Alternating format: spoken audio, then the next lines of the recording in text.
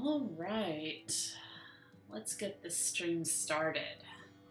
Um, Thank you for that host, Matricula. And yeah, we'll be seeing this picture again, but it is a very pretty view from one of St. Petersburg's canals. Hello! Hi! Welcome. So this week we are in Tales from Afar. We are in St. Petersburg, and I decided to not try and cram all of this into 1 week because I have way too much. I have way too much. Because I cannot control myself at museums, especially if they are museums with Greek and Roman antiquities in them. Yeah. So this week we're in St. Petersburg looking at canals and some really mind-blowing churches. I mean, we've seen some good churches, y'all, but you know how they say that everything's bigger in Texas? I feel like some things really are just kind of bigger and more impressive and on a grander scale in Russia. So, or at least in St. Petersburg. I can't speak for any other part of Russia. So we'll be seeing a little bit of the city today, seeing some amazing churches, pretty canals, and then next week is going to be a full-on museum week with a lot of mythical creatures, a lot of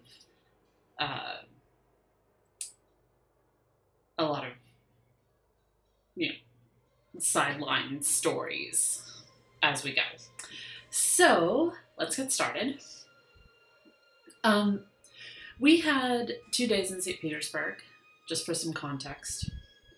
However,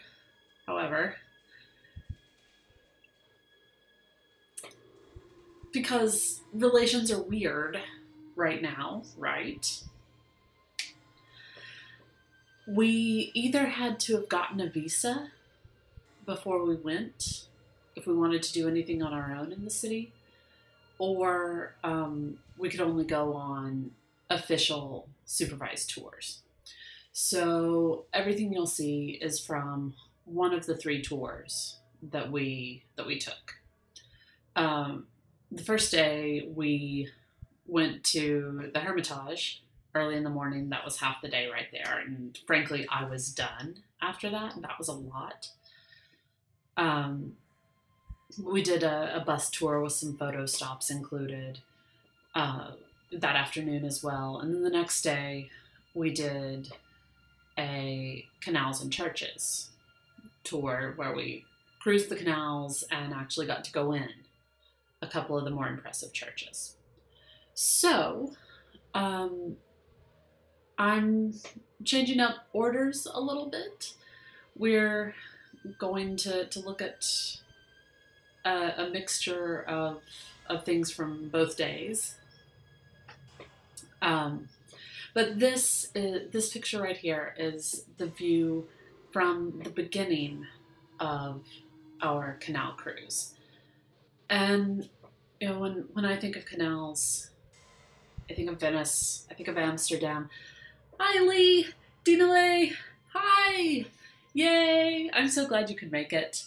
I hope you have your earphones in because I make no promises about my cussing or lack thereof. Yay. Well, welcome. I'm happy to have you hanging out.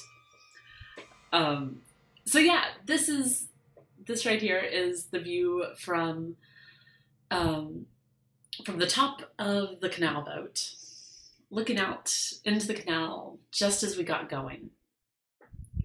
You can see some of the more picturesque older buildings along the side of the canal. You can see an art installation of some birdies up here. It was very pretty. It was very cold. They had blankets for us. We used the blankets. It was very chilly. but also very pretty.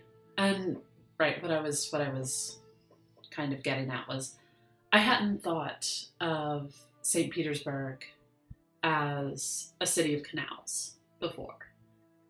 But it really is. We got around and saw quite a lot of the city by water. And for my money, that's a much nicer way to see it than by boat.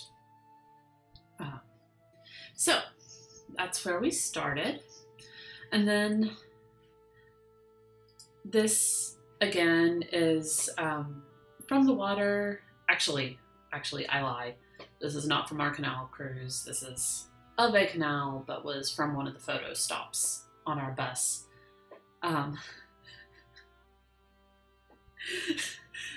Why, Lee? Lee. I am a canal. Ich bin ein Kanaler. Okay. No, I don't know any Russian, so I'm not going to try and say that I am a canal in Russian. Although, are you making a pastry joke here as well? Ich bin ein Kanal, like the cream-filled pastries. Lee. So much rambling. Okay. All right. We did not have any pastries in Russia. We were not pastries in Russia. However, we saw it's a picture of an old refurbished sailing ship, which I thought was pretty cool. In front of a an older building. I have no idea what the building is, but that just gives you an idea of how actually very pretty the water in the canals was, and the boat was very pretty too. I think there's a restaurant in it now, because that's what you do with old boats when you refurbish them. And then I don't remember which part of the trip this was from, but this is a distance photo of the Great Mosque of St. Petersburg, which just clearly I cropped this because we couldn't really zoom in. We were in transit and it was hard to get a good picture. But just from seeing this from a distance, I really wish we'd been able to see this up close. I mean, look at that gorgeous teal tile work. Those are some really pretty domes, some lovely minarets, lovely lines happening here. And I wish we'd been able to see that. But even so, it's nice to know that there is a big, beautiful mosque in St. Petersburg. And then, because we've been talking about civic cultus and the ways that Greek and Roman deities in particular just keep showing up in kind of a patron capacity in civic architecture, I wanted to share this. This is from the Stock Exchange in St. Petersburg. And obviously, well, hopefully obviously, this is a picture of Poseidon or Neptune with his horses and his attendants and his trident. And that's because while Poseidon and Neptune it doesn't necessarily have anything to do with stocks and trading, but for a port town, for a town with a lot of canals, it certainly has a lot to do with trade and prosperity. If your trade comes from the ocean, you want to be on Poseidon's good side. So here he is presiding over the stock exchange, and looking very weather-beaten, actually, all all beaten up.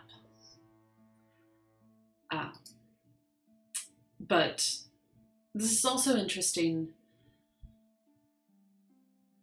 because it's an example of something we'll talk about more when we get to one of the churches we're going to look at. St. Petersburg is, by design, as Russian cities go, a fairly Western city. Peter the Great constructed St. Petersburg, brought in European architects, brought in European designers, really, wanted to bring, it was kind of a keeping up with the Joneses thing, wanted to bring Russia into the larger European community, and show that we're just as good. We're just as good. We can be civilized and have culture and use the Greek gods and goddesses too. Yes, Matricula. Peter had a Western boner. He really, really wanted those Western countries to the rest of Europe to take a look and be like, oh, what a nice country you are over there. That's a nice country. Except, as we know, clearly, nice countries don't get the girls? Is that how that works? Anyway, so it's the stock exchange. Very interesting. And then this is the palace square right outside the Winter Palace. Large, not compensating for anything, clearly. Column in the middle of it. Buildings all around it. As we're facing the view that we have here, behind us is the Winter Palace, which is part of the Hermitage, that huge museum that we'll look at lots of things from next week. But yeah, so as we exited the Hermitage, we walked out onto this square, which is pretty impressive all on its own. You've got the buildings surrounding it,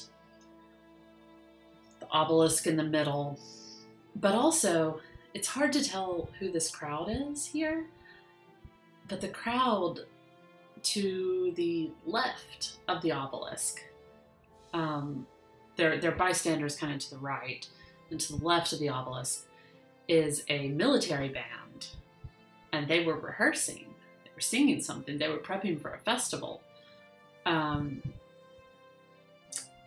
think it might have been, or it was an early May festival, maybe May the 5th.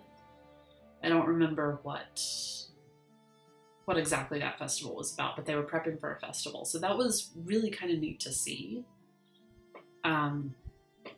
I did not include the photo from just a little after this of furries in the wild in St. Petersburg, but there was Chip and Dale too.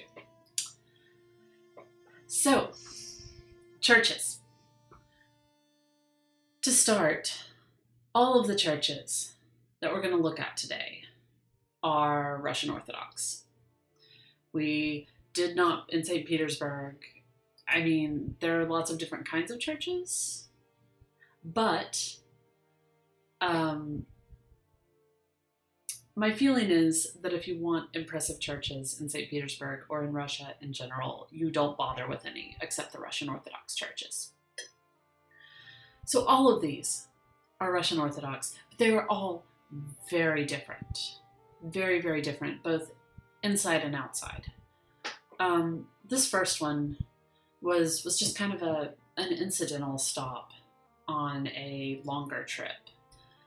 And this is St. Nicholas's Naval Cathedral.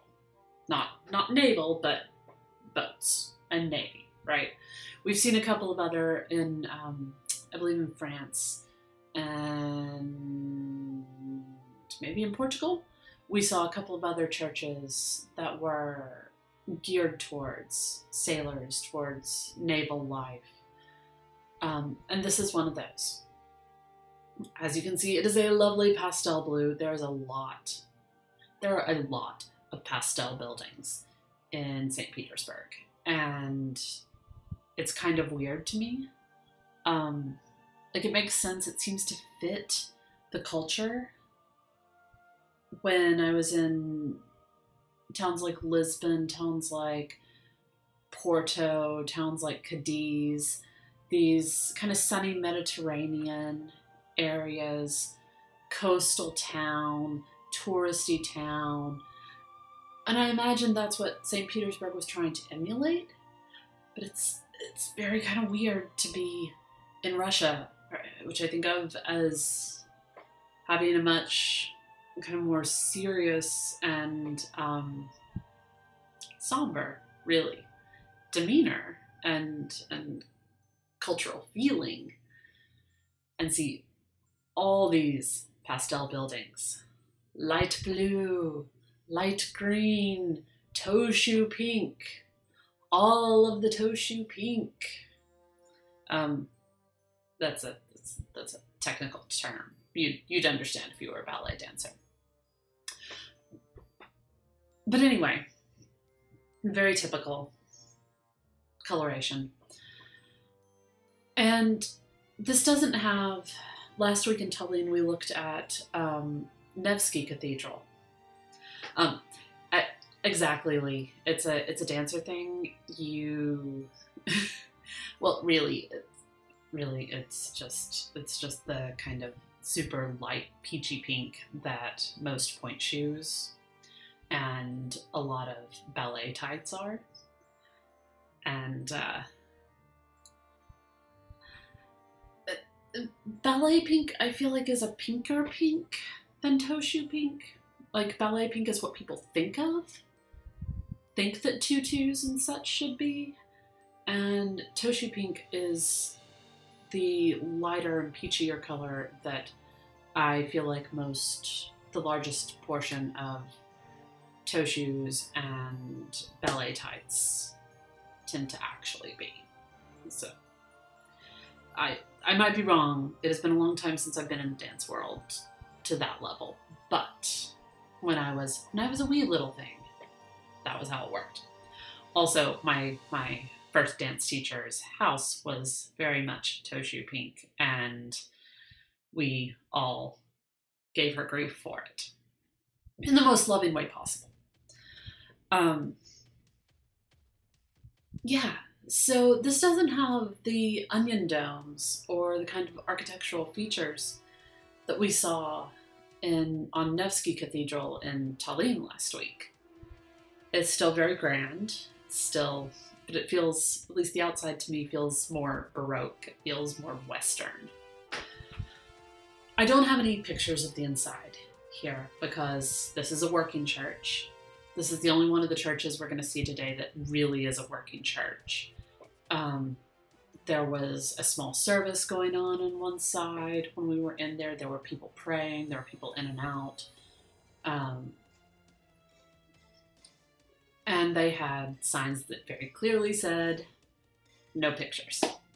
So no pictures.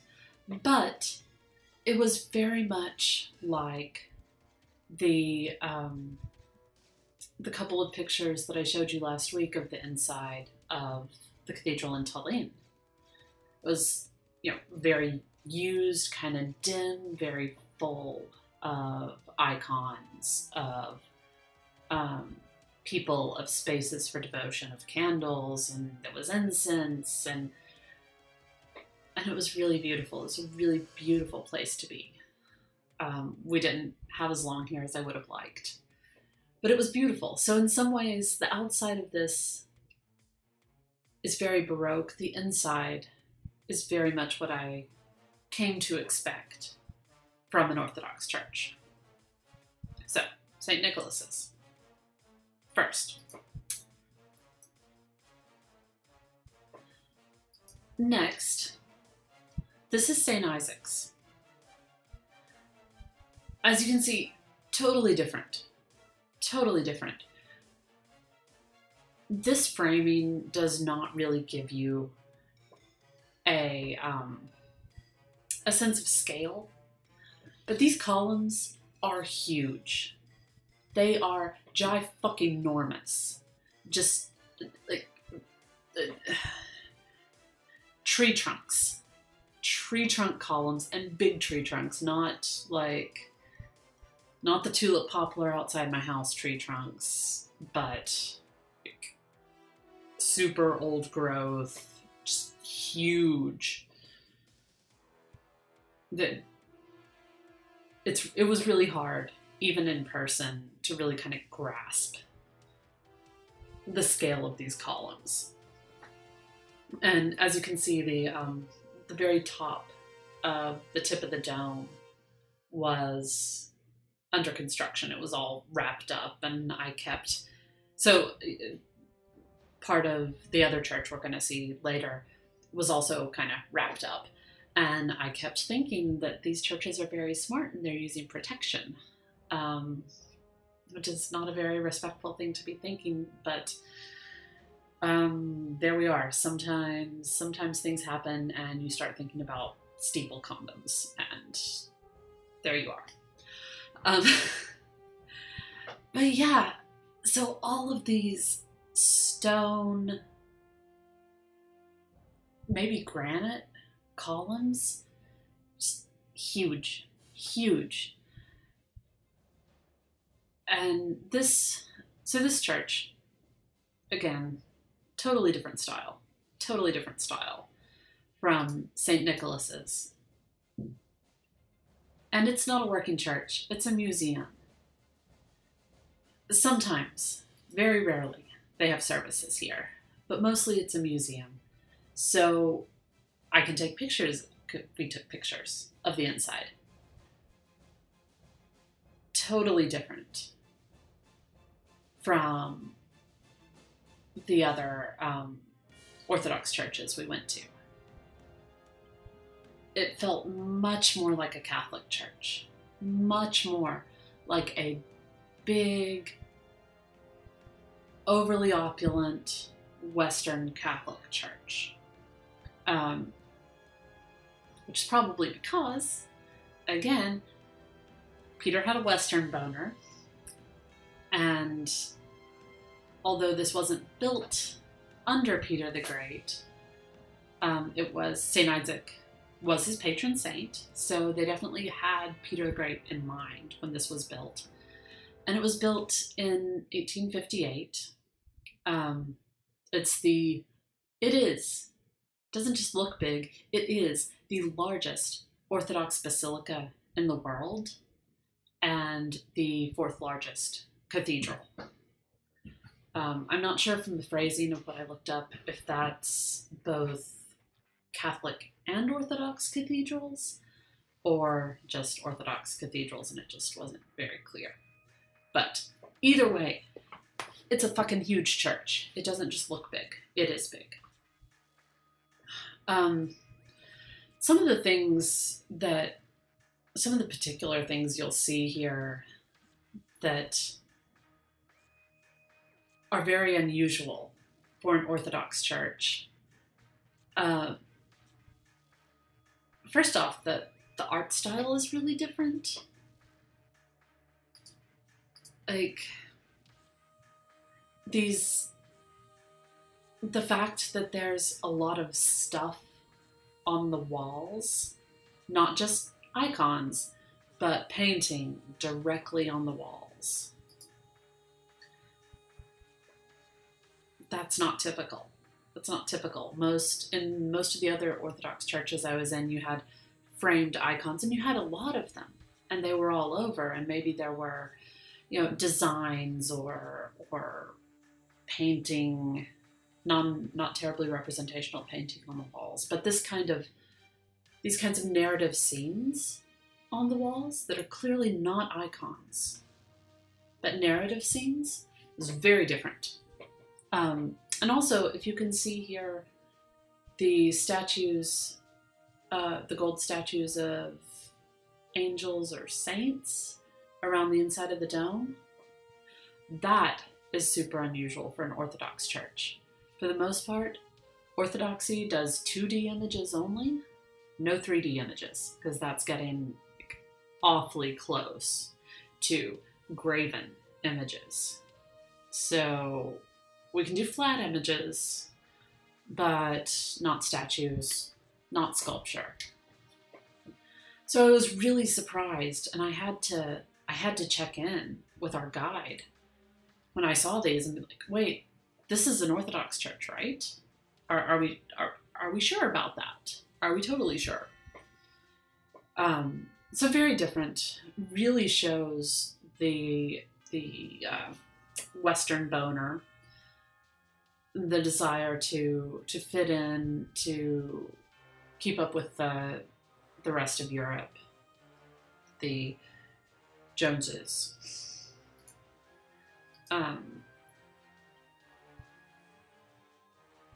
Talking about very different art styles, here's an example, which I'm guessing that this is supposed to be a representation of just post-nativity, with Mary in bed and baby Jesus being rocked by someone, or maybe it's Nicodemus seeing the baby Jesus, but then I'm not sure why Mary's still in bed. I don't know. I'm not quite sure what this is supposed to be. But point being, it looks much more like something that I would expect to see hanging in a Catholic church or even in a museum, a Western museum, than a Russian or Greek style icon. It's not an icon. So again, very weird. Cool, but very weird. And then even, so this is an enlargement in a freestanding representation of one of the panels in the iconostasis, which, if you remember from Tallinn last week, that's the screen that separates the place the congregation is from the altar.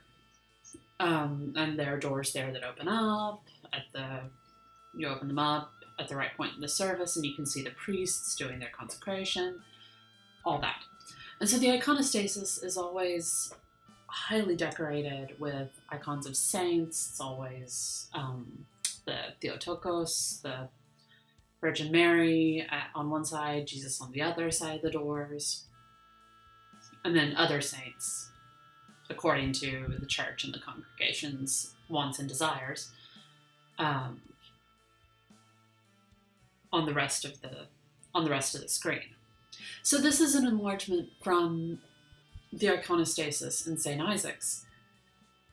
And even this, which is clearly supposed to serve the same function as an icon, is in a super Western style.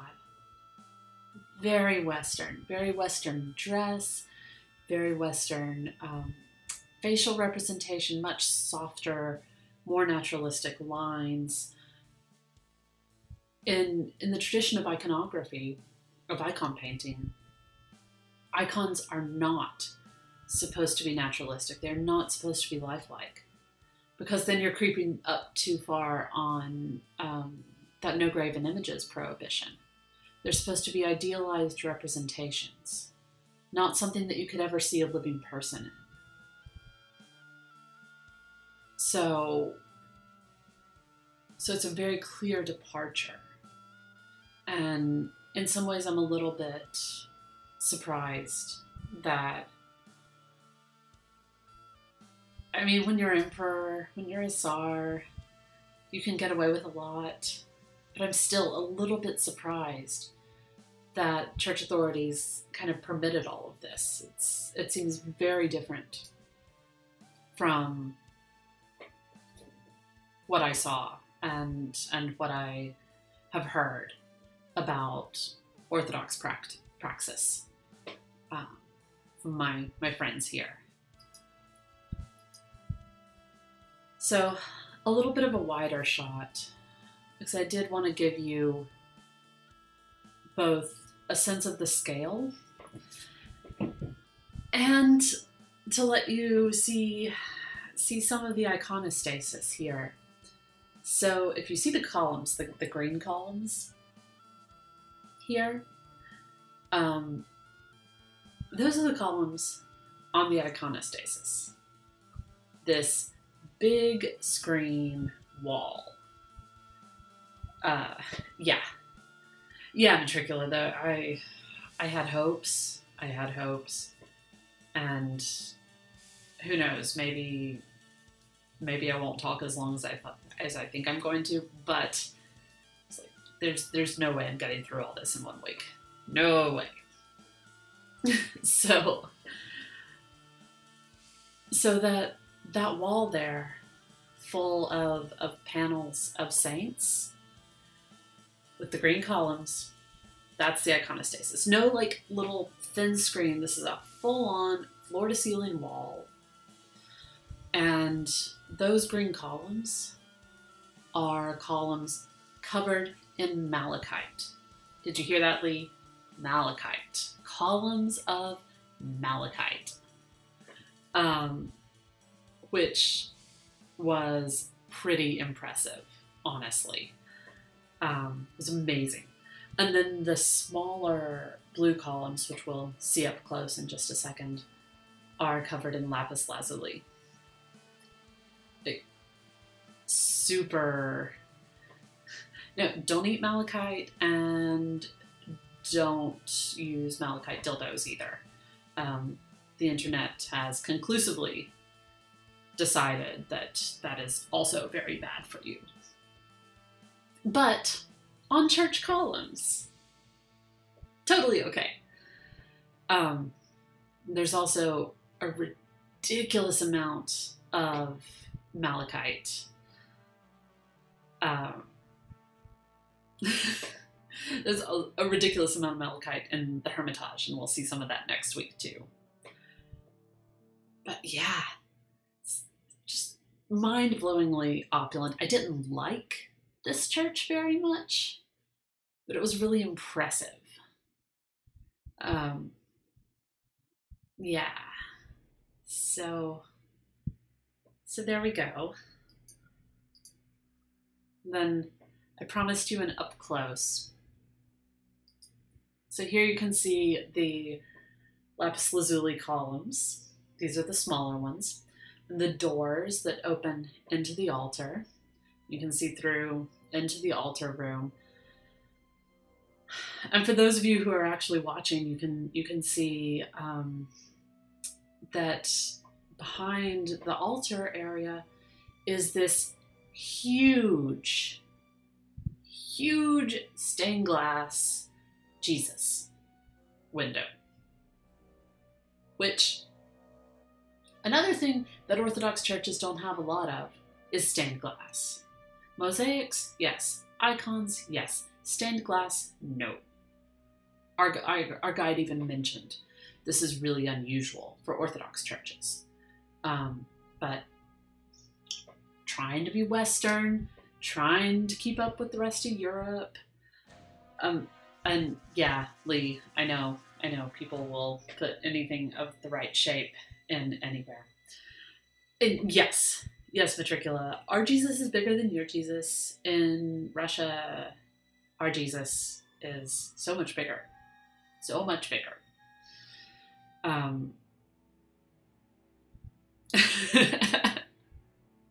Yeah, okay.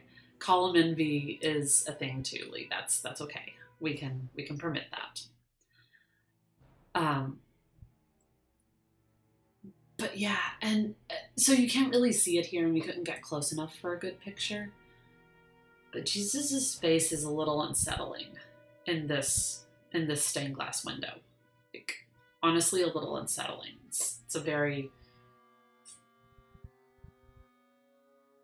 It's not fair of me to say Rasputin-y, because this obviously predates Rasputin.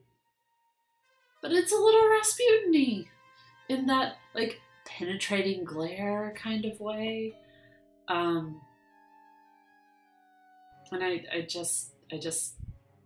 I'm grateful that I'm not seeing the doors open on that big Jesus energy every Sunday is all I'm saying. That's all.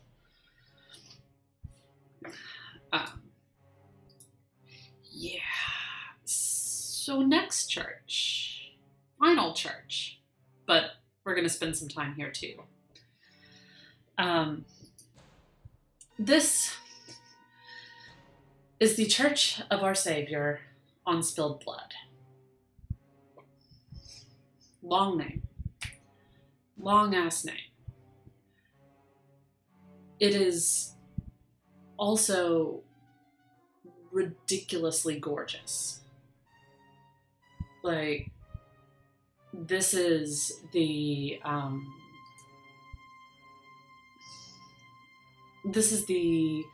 fairy tale castle of Russian Orthodox churches, I feel.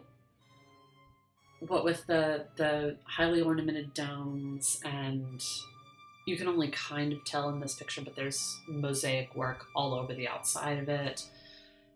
Pictures in the bigger spaces and some of the smaller squares. They're coats of arms of the people who donated to make this church happen. Just ridiculous. On our city tour, we stopped here, not to go in, but just to look at the outside, take pictures of the outside, and there's plenty to look at outside. But I was so glad. I was so glad that we made a point of going on the tour that did let us go inside, and you'll see why in just a second. Again, like St. Isaac's, part of the spire is under repair, so it's all wrapped up for safety.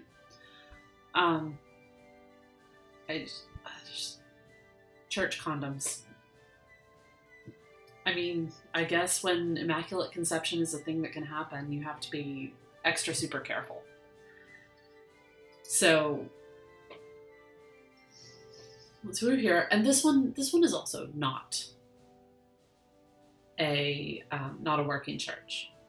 It's tourist attraction, museum. They do a very occasional service or two in here, but for the most part, it's not a working church. Which to some degree is disappointing to me, but also I can see why you wouldn't want it to be a working church. So a little bit of detail on the outside here, just to get a little bit of more of an up close view and see all the detail that went into this. All that gold trim, all those designs. We've got some of that kind of petally arches, you know, like we saw on Nevsky Cathedral, going up to the domes. Just really gorgeous. I maintain that I like Nevsky Cathedral better because it's not over the top and all works really well together, but doesn't stop this from being super impressive and amazing. And then inside, no, not inside yet. One quick shot of some of the mosaic work on the outside. Last week at the cathedral in Tallinn, we saw a representation of Veronica's veil, and here we are again. Told you it was relatively common, with, I believe, Mary in blue on the left and probably St. John in green on the right, looking at the angels holding up the veil. And this kind of detailed portrait mosaic work, it's all over the outside and all over the inside. Because you see, where other churches would be painted and maybe have a couple of mosaics, or maybe just have hung icons. Our Savior on Spilled Blood is covered in mosaics inside. Covered. I mean the walls, the pillars, the ceiling, the domes, everything. All these pictures here, all of these pictures, they are not paintings. They are not paintings. They are not frescoes. They are little bits of stone glued together and then glued on the wall. They are mosaics. It is absolutely breathtaking. Just mind-blowing in there. I was so grateful that we could take pictures.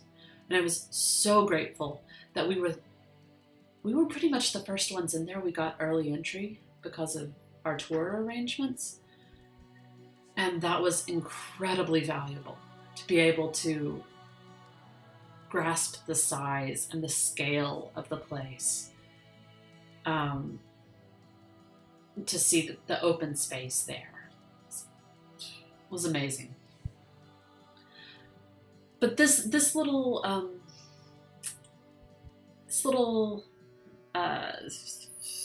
canopy shelter thing is right at the back of the church.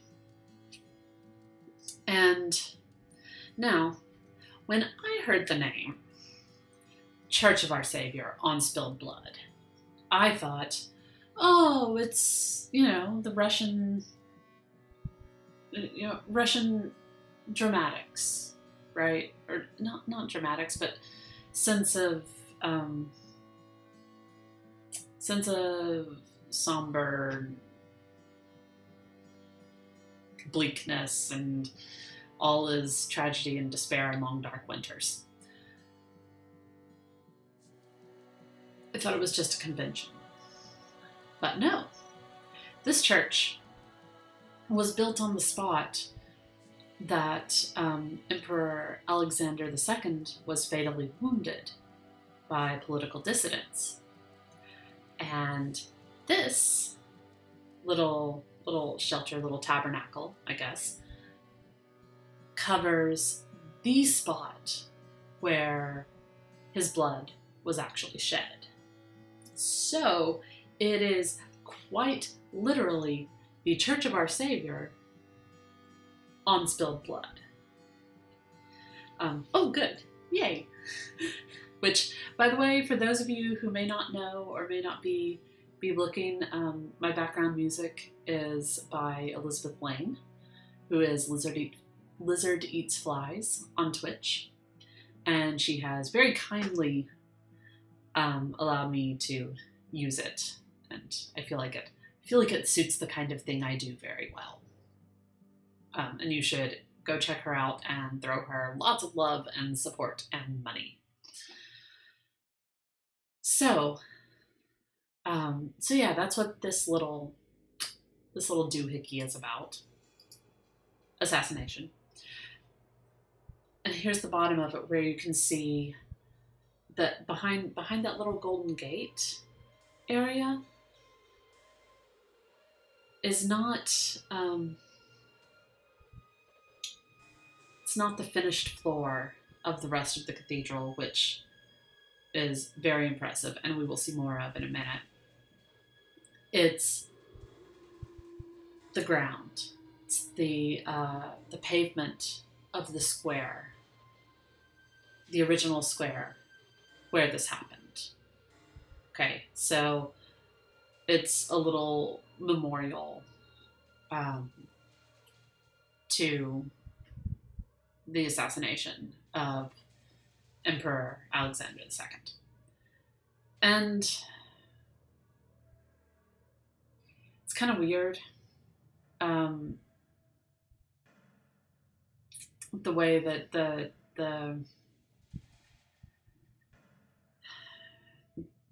church and state ties here. I'm not a fan of the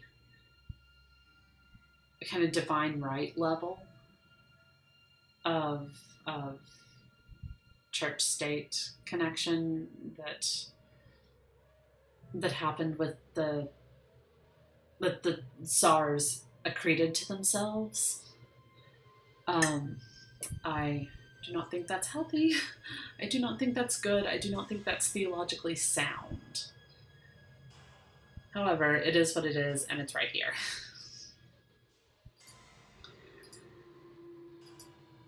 So, onto happier and more awe-striking things. This is just to give you an idea of the scale and to let you know that I'm not bullshitting you when I say that this whole thing is fucking covered in mosaics. And not just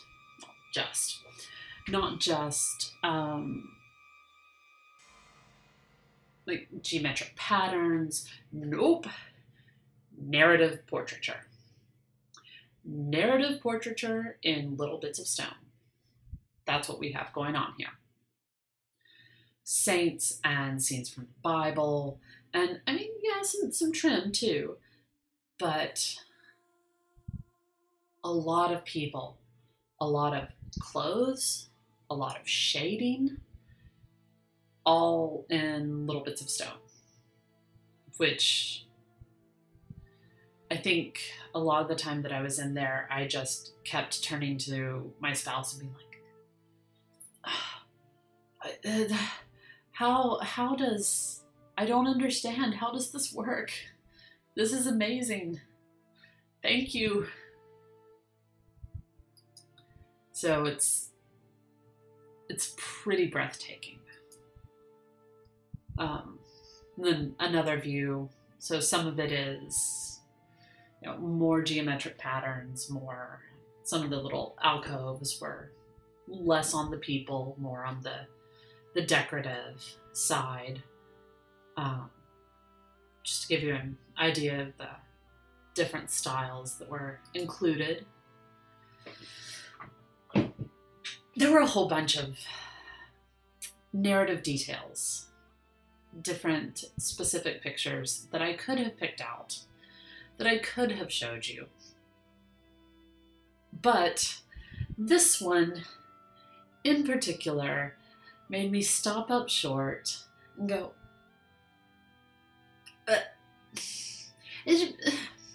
wait, what is going on? So, to the best of my admittedly limited understanding, what I'm seeing here is Moses with the burning bush, with Theotokos, Virgin Mary, appearing to him in a cloud of smoke and angels. I do not remember that part of the burning bush story. I do not remember it being New Testament Mary Theotokos being the voice speaking from out of the bush. And I'm really interested, and I have no idea. I have no idea if this is one weird choice on the part of the artist, or if this is backed up by some interesting point of Orthodox theology, or if I'm totally misreading this and it isn't the burning bush at all, and it's something different, some other person who was having a vision of the Theotokos, or if I'm misreading it, it's not the Theotokos at all, but like representation of Orthodox equivalent of the Metatron, the voice of God.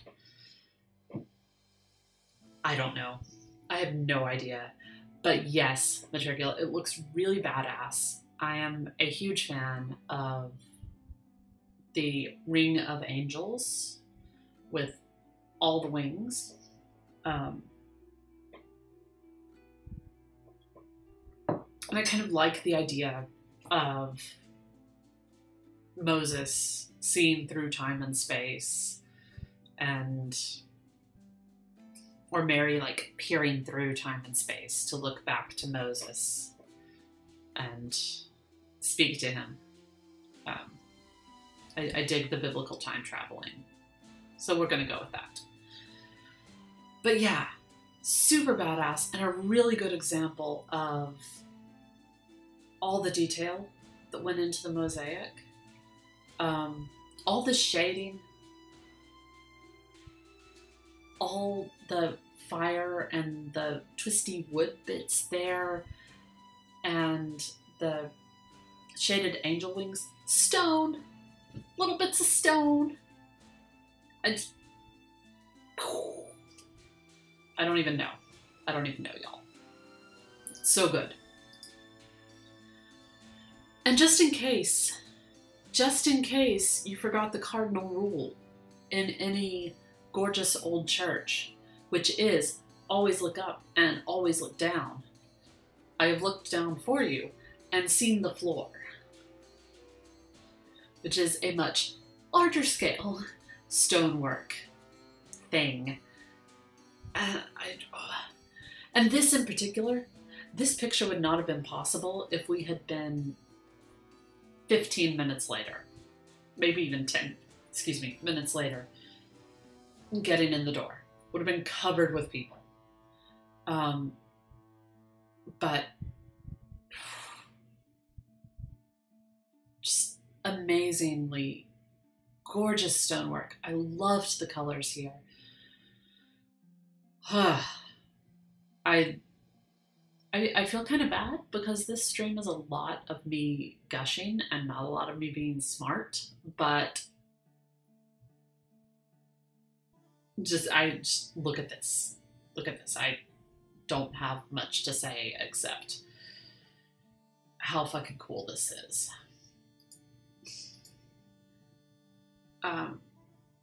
But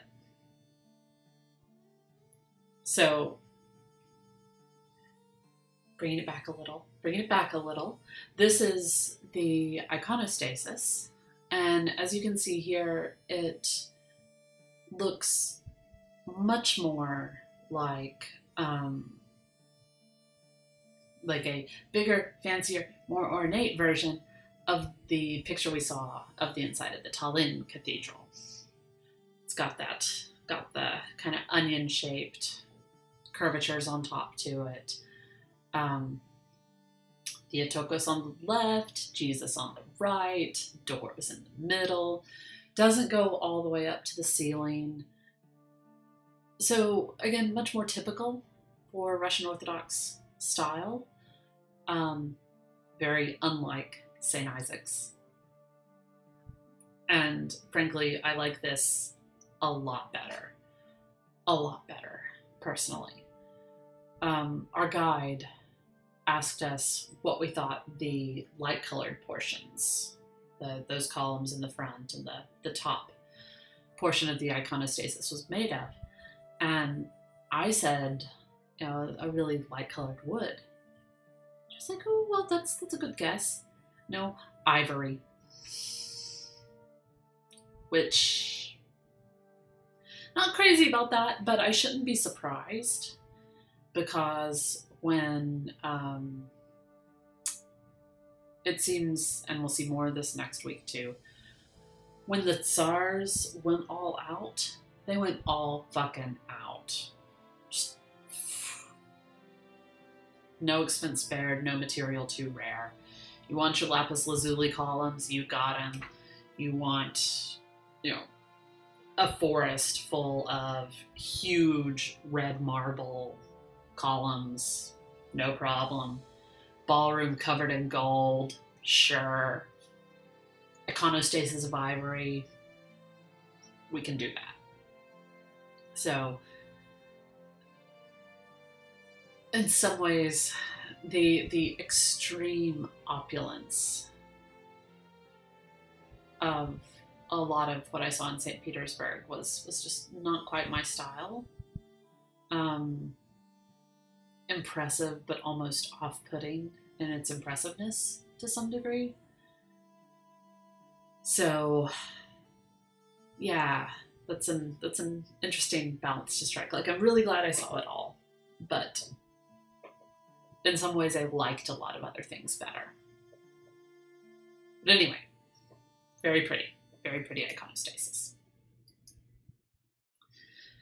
And then, as I said, always look down, always look up, because Ceiling Jesus is watching you.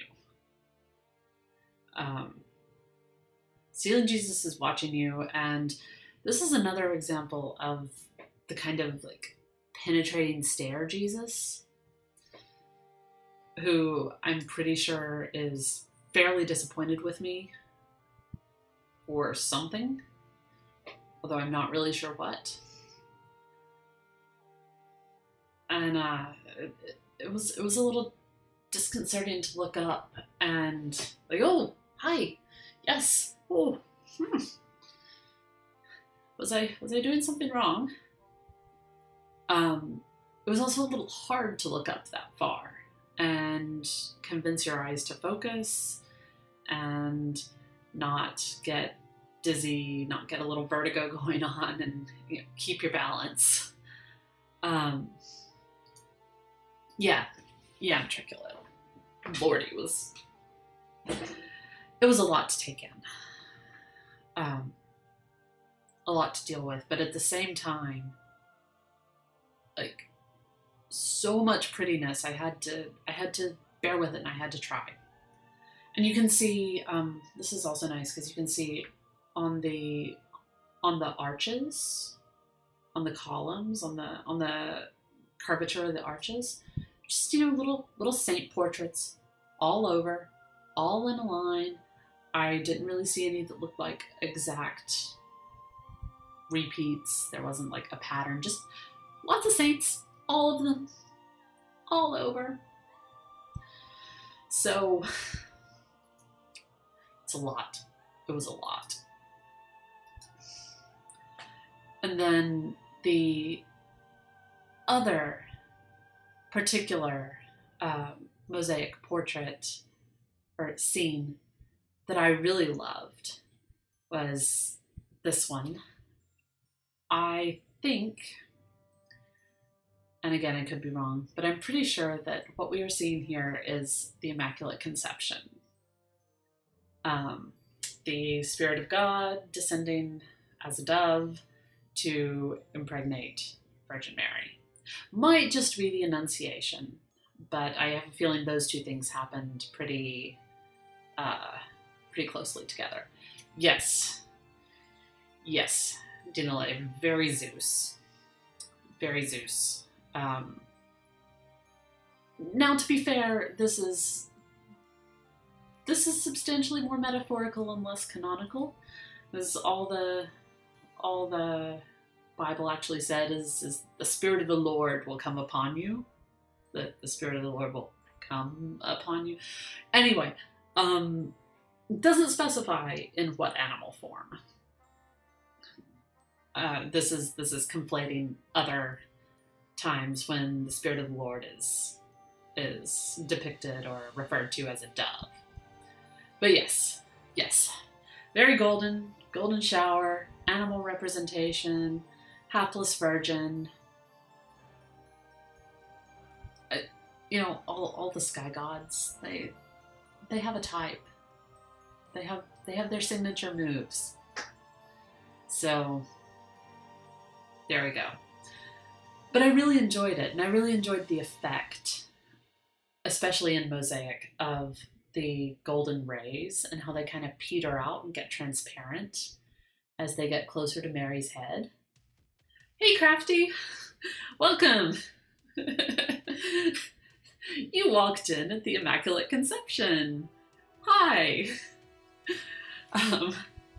And talking about possible ways that Zeus and the first person in the Trinity shared game techniques. It's your third favorite conception. How many children do you have? Anyway, so So this was one of my favorites. Haha, I see. That's what I thought, Crafty. It's like third favorite. Yeah, yeah. 2 children. So, right, and for the botanists in the house, matricula, you can see that Mary is surrounded here by lilies, emphasizing her great purity, even as the Spirit of the Lord is coming all over her. Just in case there was any concern or confusion. So, like I said, there was a lot in here. I could show you just a lot more pictures. But the other one that I wanted to be sure to share. So this was kind of a little. So Catholic churches have side chapels, right? And we've seen that in previous streams. You have the main altar area in the center, and then side chapels around it. This was kind of the equivalent of that. Here, it was off to the left of the main iconostasis, the main altar area. It was kind of a small side iconostasis in front of a little chapel type thing, which you can see here. But the thing that set it apart and left me wanting to show it to you,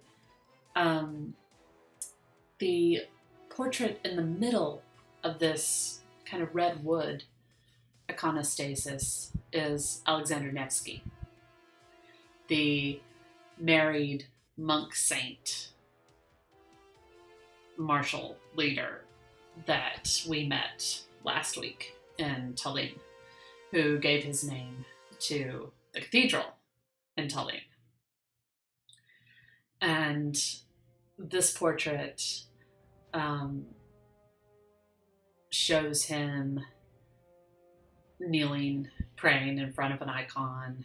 It's looking very devout and also approachable. Excuse me.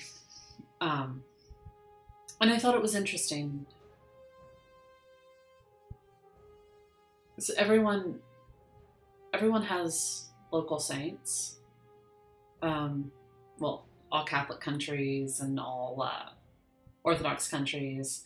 You have the saints that are where you're from or close enough. Hi, Steve from Utah. We've been talking about churches and canals in St. Petersburg today, and we are looking at a pretty cool little side chapel from the Church of Our Savior on Spilled Blood. Oh yeah, really amazing architecture in St. Petersburg, Steve. Exactly right.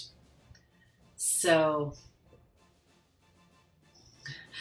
yeah. There were a lot of ugly block buildings too, Steve. You are exactly right on about that. I did not take pictures of those. Jamie took a few pictures of those. I did not put them in this stream. They are not what I want to be talking about. But yeah, it was interesting as we were going through the city to see the very modern and mostly substantially less interesting architecture right up against the much older and much more interesting architecture. So it's a balance. It's a balance. Yeah, absolutely. The contrast can help you appreciate it. It can also, I don't know, in some ways it made me a little sad. I have not been to Lodz. I'm not even sure I know where Lodz is, Steve, unfortunately. Where is that, and what was it like? Oh, in Poland. Lodz is in Poland. Excellent. I've never been to Poland. Not even a little. I take it you have, though. So they took the old communist block buildings and got street artists to decorate them. Oh, that's cool. Yeah. So if they'd been doing that in St. Petersburg, I feel like I would have really appreciated that. But no, the old Soviet architecture was just kind of clearly running down and getting kind of decrepit, and it made me sad to look at. I think putting murals on those buildings would be an excellent plan. Excellent.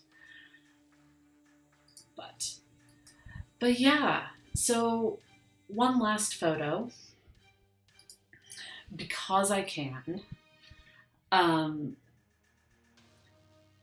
Again, so off to the, from the direction we're facing, off to the left is Our Savior on Spilled Blood, the church we were just looking at. But right across the street from it is this little trio statue of what looks like Lady Hermes with her caduceus, Lady Apollo with her lyre, and the third figure around the side where we can't see. I don't remember what she was, but it was clearly like a trio of feminine representations of gods. And cool, elaborate church, lady gender swapped god figures. Cool. So that kind of just juxtaposition of classical influence and with the Orthodox culture was interesting to me. So Steve, you've heard it described as the spiritual triumvirate. I don't know either. Oh, Crafty, so it's across the street from the church, on the building across the street. It's not in the church architecture itself, but it's just, you know, like across a little bridge. Steve, I will say that in my wanderings, I've seen a lot of kind of 3 or 4 paired feminine figures. Often in similar arrangements. There's often like a strength, a sciences, culture, different representations. And I think what they're actually doing in the ones that I've seen in civic circumstances, I think they're less, as much as I joke about it, less gender swapped gods and more kind of idealized civic virtues. So like Lady Hermes is probably actually idealized like trade and communication. Crafty, yes, there is a lot of classical influence in St. Petersburg because we were talking about this at the very beginning of the stream, and I'm sorry, I'm so sorry y'all are hopping in at the very end, but we talked about this at the beginning, and because as Matricula said, Peter the Great had a big old boner for Western European culture, and he, as the architect, as the founder of St. Petersburg, desperately wanted to show the rest of Europe that Russia's good. Russia can be civilized. Russia can be can keep up with the Joneses and be very European. so European. You want us at all your parties. So he hired European architects and designers, and one of the other churches we looked at, St. Isaac's, which is the largest Orthodox basilica in the world, looks much more like a Western Catholic church than a Russian Orthodox church. Steve, so to put it very bluntly, bastardized yet romanticized idea of Western glory. Yeah, and I don't know that bastardized is fair. I think they were pretty faithful, but it definitely, to some degree, came at the expense of Russianness, if that makes sense.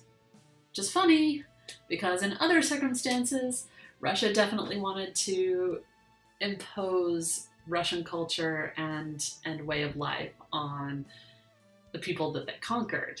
Like, when we were in Estonia last week, we were talking about the idea of Russification and the way that the Russian Empire wanted to crush Estonian national identity and promote Russian assimilation and culture. So it's an interesting balance, but they definitely went through a period of wanting to make themselves over as being acceptably Western. And so, yeah, I'd think of it less as a parody and more as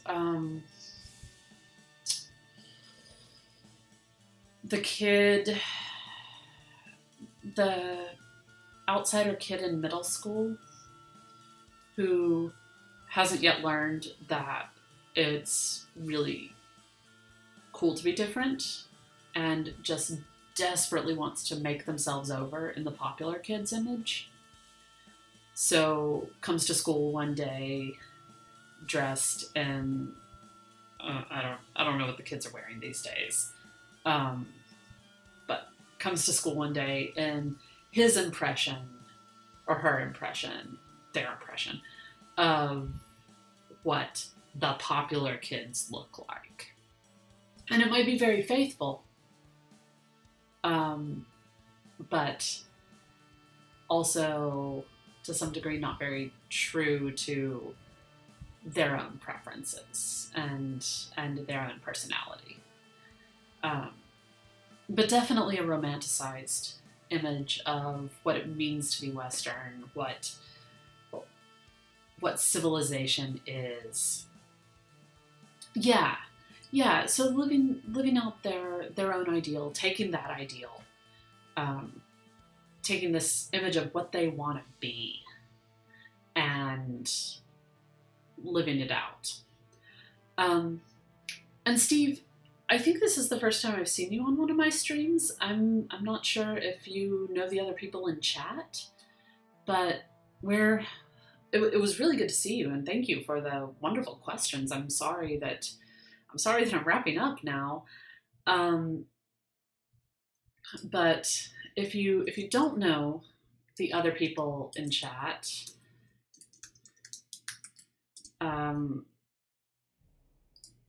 it'd be awesome if you checked them out because they're amazing.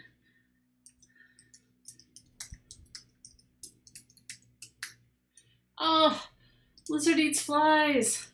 You just got here too.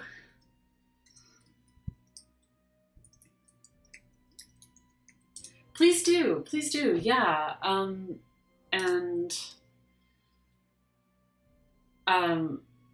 Since this is my first time seeing you, here are some of the resources with some of the things that I do as well. I will be, and for Lizard Eats Flies, and for all the rest of y'all, I'll be streaming again on Thursday at 7 o'clock Eastern. and that'll be, so Steve, I do two kinds of streams currently. Yes, Crafty. On Thursday, I will be doing tarot. Not exactly sure what in specific I'll be doing, but we'll be doing something. We'll be looking at some cards and talking about some things and doing tarot. And then, well, I don't think of it so much as fortune telling, Steve, but I would be happy to give you a reading if you're available then. Be more than happy to give you a reading. I thoroughly enjoy giving readings on stream, and it's good practice for me to try that. Awesome. Well, I will look forward to seeing you then, right around 7 on Thursday, and we'll do a reading for Steve, and then maybe we'll look at some court cards and talk about that, because I've been having thoughts and I want to do that. And Lee, everyone should go check out Lee's jewelry too. Dina Designs on Etsy. She makes just gorgeous things. So many gorgeous things. So it is that time when we should find someone to go mini raid. Does anyone have suggestions? I'm not seeing many people I know on. Any suggestions for who we should go raid, who we should go visit? If not, we can just sign off here. But thank you all so much for being here. Thank you, Crafty, and oh, Liz Singer's on. Cool. So there's my raid call for those of you who want to come, who would like to come raid along with me.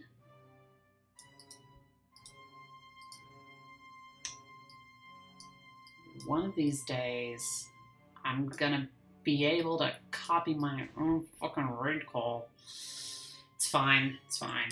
Okay.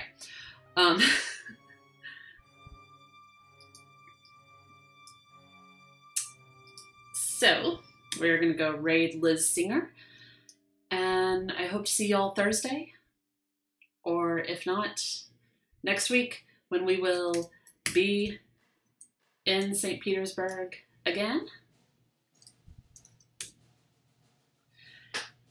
And thank you. Thank you, Crafty. Thank you, Dina, for hanging out. Thank you, Steve, for all the great questions. Thank you, Matricula. Thank you, Liz, for the music and for popping in. It's always good to see you. And we are gonna go raid, and I will see y'all soon.